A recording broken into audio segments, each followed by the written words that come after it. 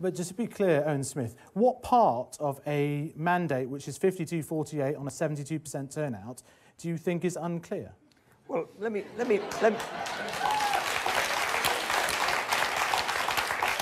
Labour, if we are a proper opposition, a loyal opposition, we could put it back to the British people. Here's what the real deal is.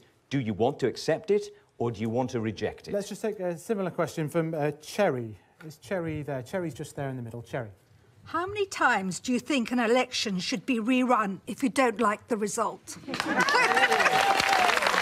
think that's aimed at you, Owen.